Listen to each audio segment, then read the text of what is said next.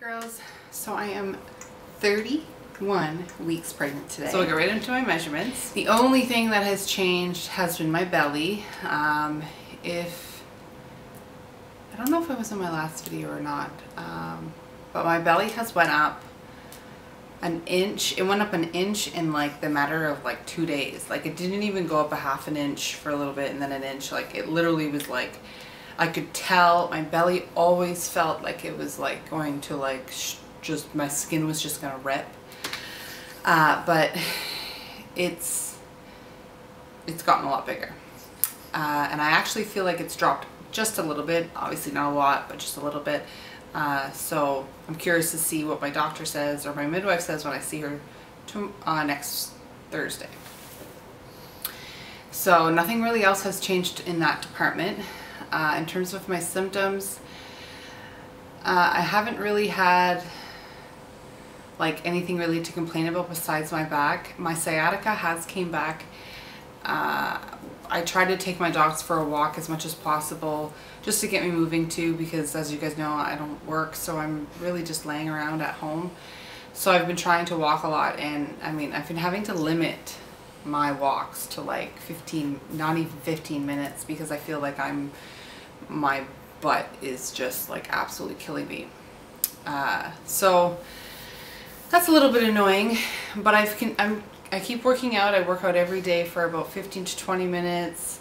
I try to, you know, just do as much as I possibly can. It's funny because when I work out, I don't have sciatica, so I don't really know what that is, but whatever. So my weight hasn't fluctuated at all. I'm still around 195, 196 pounds. I do measure my belly in centimeters every couple days to see if anything has changed, and I am measuring at 33 weeks. So I'm still 2 weeks ahead. But because I'm tall, I feel like that might have a lot to do with it. No stretch marks on my belly yet, except the tiny little one that I have where my belly button piercing was. I'm hoping that it won't do what I've seen a lot of women do, where like the skin actually just full on rips and it just looks terrible. My belly button has like fully came out, except when I wake up in the morning and I lay on my back, it might be sunken in a little bit, but as soon as I get up, it's completely Baby Belly Kelly had talked about the other day. I don't know if you guys watch her, but go to her site or her YouTube channel. She's really funny. But she had talked about like how certain like fabrics bother her skin, and I noticed that like totally, like the stuff that your pants, your maternity pants wear on, like the part that goes in your belly, it's nylon. If you guys have ever worn just nylons in general, by the time you take them off, you just can't wait to get them off. You want to itch your legs and just feel so much better, right? That's what it feels like on my belly. And I want to completely like just rip my pants off because they're like just itchy, itchy, itchy. Or if I wear certain cotton shirts, when I'm not wearing maternity pants, I'm just wearing regular pants, I'll get itchy too. So what I've been doing is I've been using the like No Name brand of Pond's Extra Dry Skin. I've been using that, and I've been using the No Name brand of Bio Oil. Well, it's the CVS brand of Bio Oil. I'm telling you, that stuff has the exact same ingredients. There might be one missing, but it's not an inactive, like, it's not something that's going to help it. And what I've noticed in most of these products for your belly and stuff is that it's just mineral oil. So it's like, well, if I just continue putting that on my stomach and all over, I'm sure I'm fine.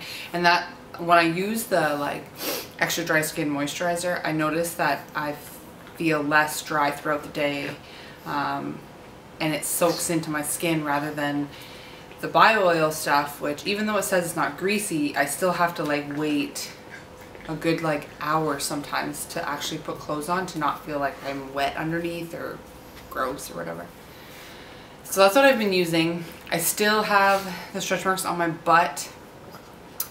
On my legs, I have spider veins, varicose veins in my family, and it is definitely hereditary, and I started to get some when I was probably 24, 25. Just a tiny little spider veins on my legs, like above my knee, just tiny ones, and they're actually starting to get a little bit worse. So I could only imagine if I was working, it would be really bad. They'd be really bad. So I've been getting more of those. Sorry, my dogs are fighting.